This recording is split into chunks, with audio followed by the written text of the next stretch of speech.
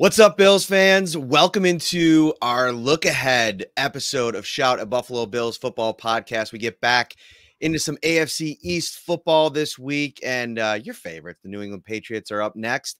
And Shout, as always, is brought to you by Tops Friendly Markets. Are you ready for Slider Sunday? Every time you visit slidersunday.com, you have a chance to win free products, brand swag, tailgating gear, trips, and more. Visit the Tops Deli section and look for the bright orange King's Hawaiian displays. Scan the QR for a chance to instantly win tailgating prizes this season. And then visit topsmarkets.com/Slider Sunday for slider recipes. My friend, Andrew Callahan, is in the house today from the Boston Herald. It's good to chop it up with you, my friend. How are you? It's great to see you. Pat's Bills, usually a little predictable, but our chats are not. So this will probably be more fun than what we see on Sunday. Dude, it's been a tough go at it this year for the Patriots, looking through things, going back and watching a couple of their games. I mean, 30,000-foot view, where do things sit after 6 weeks versus what your expectations maybe were coming into the season? Yeah, it's a worst case scenario here in New England. And I think I speak for every media member who might have been a little more down on them than I was. I thought this would be a 9-8 football team. Fighting for a wild card spot. Wasn't sure if they would get there. You have Bill O'Brien, who came in, could bring in some elements of the offense that obviously worked for Mac Jones at Alabama, where Bill O'Brien had been the last couple of years. And it just hasn't happened because the offensive line is the worst in the league. They have the least explosive personnel group outside. Juju Smith-Schuster was damaged goods when they signed him. And so you basically lost Jacoby Myers for nothing. And they've had a number of injuries. Like defensively, they lost their only blue chip players in Matthew Judon and Christian Gonzalez when they lost to the Cowboys. So you could, if you're looking on the sunny side, say 1-5 is really just a combination of bad luck and one possession, games that didn't go your way and all these injuries. But the truth is their point differential and their penalties and their turnovers tell a different story. This is a 1-5 football team that deserves to be a 1-5 football team. Mm-hmm. Let's get into Mac Jones a little bit because obviously, even from outside New England, you start to see the chatter about a potential change to quarterback Malik Cunningham, an exciting prospect from the summer, kind of getting maybe back in the mix there.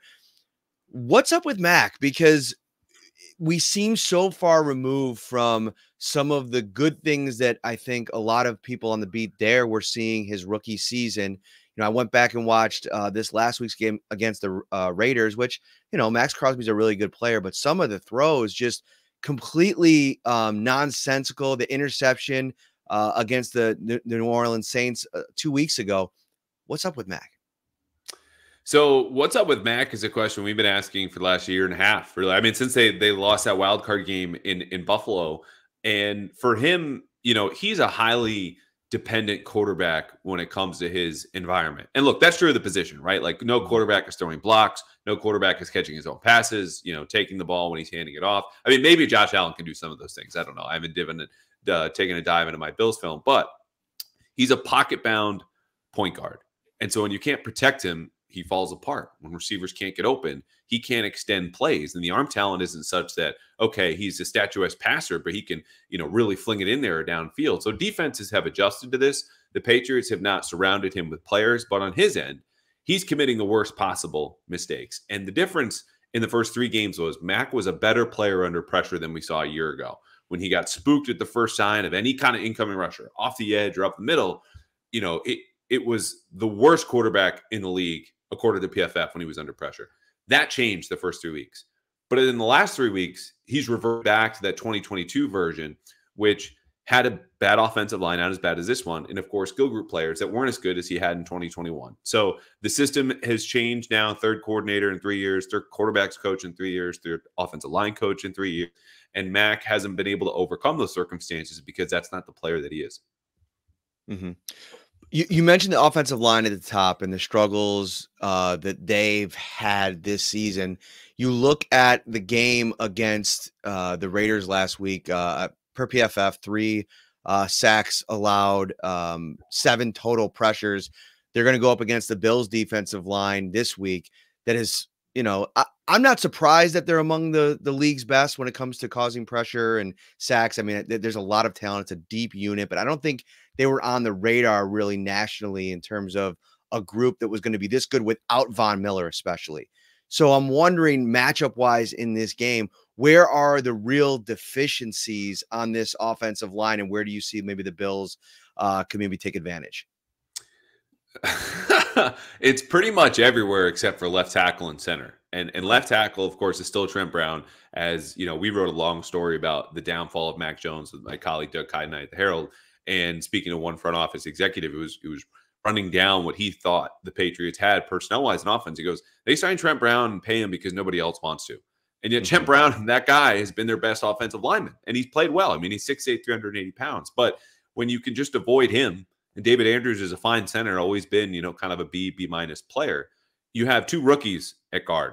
You have a right tackle, Vidarian Lowe, they traded for, a couple weeks before the season, and has allowed 18 pressures alone in 5 games, according to my charting, and gave up, a half sack to Max Crosby, which is really no big knock, right? Like Max Crosby is a beast, but they can create matchups. They can just run 4 Vegas blitz just 3 times against them, and Mac was getting the ball out in 2.2 seconds. So I would expect a similar game plan from New England, because they know they have matchup problems at 3 of the 5 spots on the offensive line. And it doesn't matter who they rotate in or play, because there's just 2 players on this offensive line that are starting caliber and healthy right now. And they might get Mike Onwenu back at right guard. He was an emergency player because he's dealing with an ankle injury, and he was available on the game day, but didn't play. That's 3, but he's not played like himself all season. So that's, you guys can kind of pick your spots and go to town. Wow. Ezekiel Elliott, when he kind of hung out there in free agency this offseason after the Cowboys released him, a lot of Bills fans, were asking, what about Ezekiel Elliott? And I was kind of like, I was really lukewarm on the idea, because I thought that his best football was behind him. But I've actually been impressed with him. I mean, he looks like he's got more juice than he has in a couple of years. What have you noticed from him? And I know that offense has struggled a lot, but he seems like maybe a bright spot in there. Yeah, I would say so. When you're scoring 12 points a game, there aren't many, but they have found something in Zeke, that they have a player they trust. And I think that's the biggest thing. Consistently, you understand Zeke is going to be good in short yardage, scored a 2-yard touchdown against the Raiders on a direct snap, their first in, I think it was 39 drives on Sunday. And he knows what he's doing in blitz pickup. I think that was like every commentator and analyst's favorite fun fact about Zeke is, oh, you know how good he is in pass protection. Like, yes, it's been true since he was at Ohio State. And so what they do is rotating him with Ramondre Stevenson almost every other drive. Sometimes Stevenson will get 2 in a row. And if they go, 7 or more plays in a drive, they'll switch out because they feel comfortable, with that. A veteran who understands everything they want to do schematically, a veteran who can catch the ball out of the backfield. He's not going to make you miss, but he's reliable in that sense, where they're so low on those kind of players that when they signed him, they had a role for him.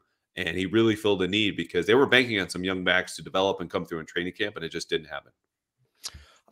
Let's take a quick break here. If you want a little extra glimpse into the Bills locker room and a special version of Bills coverage, join the Shout Insider text line right now, 716-528-6727. The Shout text line is brought to you by Carrie C. Byer, attorney with the law offices of Francis M. Litro, located at 237 Main Street, Buffalo, New York. If you or someone you know is seriously injured, give him a call at 716-852-1234. All right, let's I want to get into the defense a little bit before I let you go, but I want to talk about Bill Belichick. I mean, I've always found it interesting for all you guys out there on the beat and what it's like to kind of cover him. What's he been like? Because I feel like he's never been more doubted nationally. I mean, the conversation's now starting to bubble about, is he on the hot seat? Can the Patriots possibly consider firing him? What's the status? What's it like covering Bill on the daily right now? So it's funny, like they're 1-5, as I said. You're a Zach Wilson Hail Mary away from being 0-6. And it sounds very doom and gloom. Like they had 2 close games against the Eagles and Dolphins. And you're like, okay, this is the team I thought could hang with most in the league, and they're doing it. And then it's just all fallen apart since then. But during that time, Bill has been Bill. I mean, with the media, according to players behind the scenes, according to people I text that are not in the locker room, but other parts of the organization, things are a little bit more dour, but that's kind of Belichick's default mode anyway. So for the long-term view of this season, I expect this to be Belichick's last season. And it has much to do with, them coaching out of a 10-0 or 13-3 hole like we saw Sunday, every single game virtually, dating back to last Thanksgiving. And so you can't win games like that. And that speaks to preparedness, speaks to your message getting across. And they've allowed an opening drive score on 4 of their 6 games so far. So this isn't just an offensive issue. This is defensively. And with Belichick, he's, of course, the GM here as well. And again, the roster, I said at the top, worst offensive line in football, least explosive skill position group, minimal blue chip players as a whole. It's a bummer for them. 2 of them got injured, and Gonzalez and Judon. You just can't live life like that in the NFL. You need more of that talent and to pay for it, which they haven't done in recent off seasons, or move up in the draft to secure players where that's the only place you're really going to get them reliably year after year. So it's not been all that different on the outside, on the inside, but they're aware of the situation they're in. I know he is. And it's at this point, I think everyone's going to play it out. I would be surprised if they fire him midseason, because I think Robert Kraft understands what Belichick has done for him the last 24 years. Best franchise in football, maybe the best team in NFL history, certainly the best 20-year run, 6 Super Bowls and all that. So you just let him play it out and give him the chance to, hey, are we going to call this a resignation? Or are we going to call this a firing? It's your call. Mm-hmm.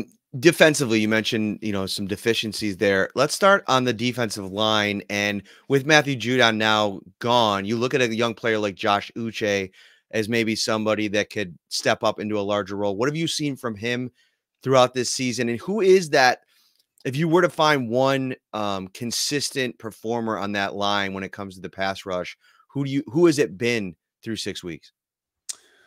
Man, it's tough because I was just writing my film review today that their pass rush has not hit a 25% pressure rate, which I like to keep these numbers too, because we all use PFF. I just think it's a little more inconsistent than what I see with my own eye. But they haven't gotten to a 25% pressure rate 3 weeks.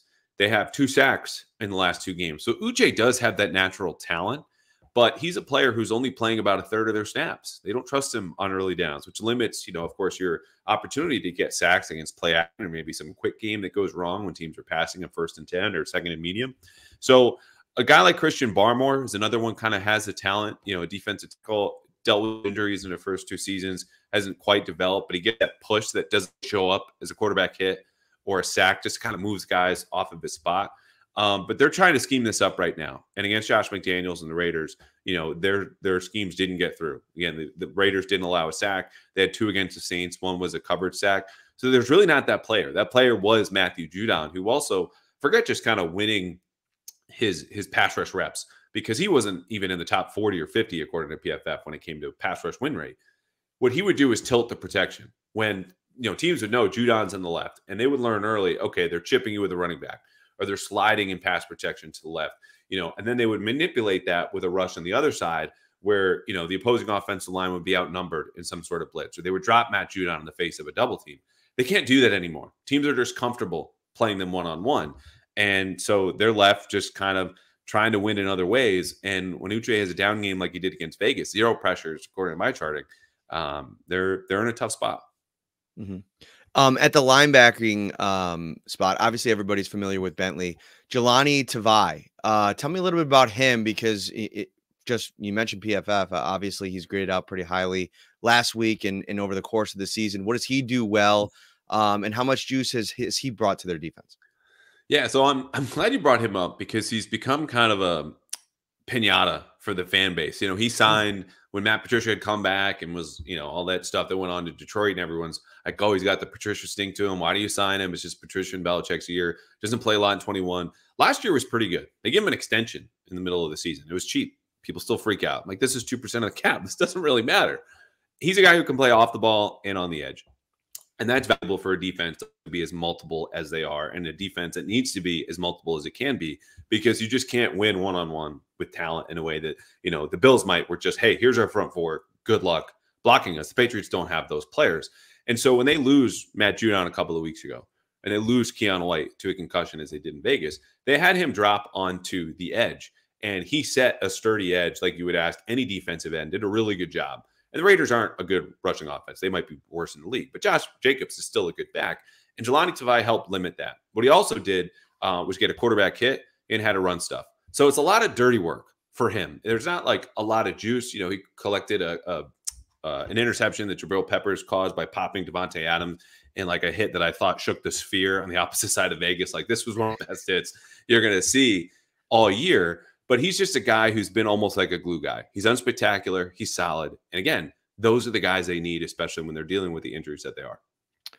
I'm not surprised that they traded for JC Jackson, only because when Gonzalez went down, you need somebody, right, to put in there, and there's familiarity with the player. I thought, like, toward the end of his run, in the Bills matchup specifically, and a lot of people struggle against Stephon Diggs. That just the contract that he got, it never really felt good to me. Like, if I was that team's fan base, giving him all that money, and obviously didn't go well for him in LA.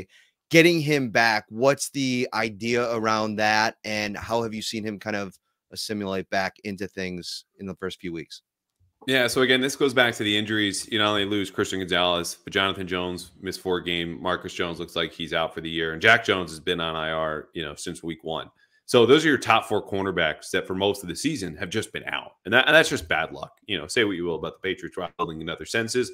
Cornerback was fine as long as Gonzalez came through. He did.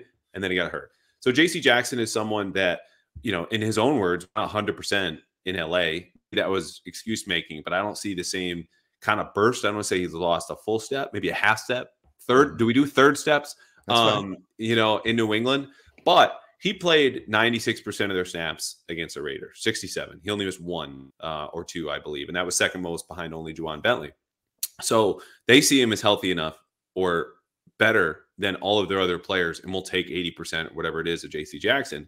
And they played a little bit more man coverage. It was still a 2-to-1 split between zone and man, which is what they've had to do, even as a defense that played more man coverage than virtually anyone else in the league going back 2-3 years. And so he's fine. Again, I think with him, you're trying to mitigate the gambles that sometimes pay off in a big way with big interceptions. He had 8 in his last full season in New England, had more from 2018 to 2022.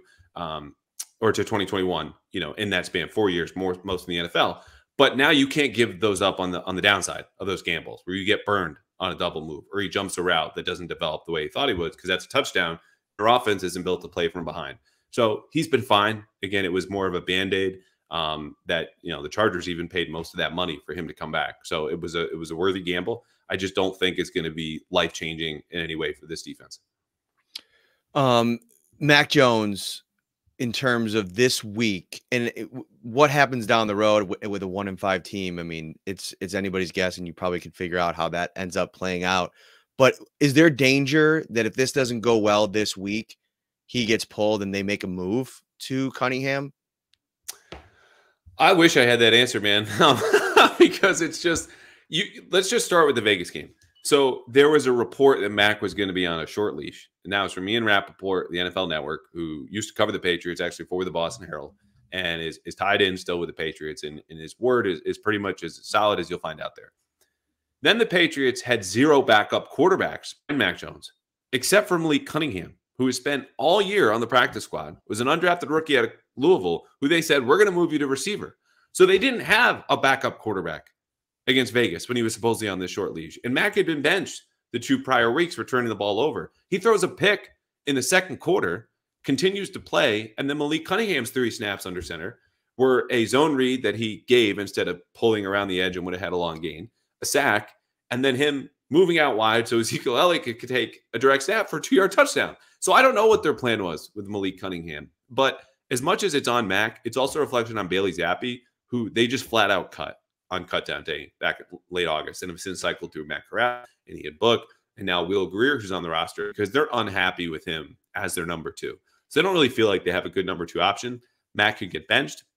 He could get traded if Bill really wanted. I don't think you're getting anything for Mac Jones at this stage, but he's, from people I've talked to, Mac has largely lost the locker room.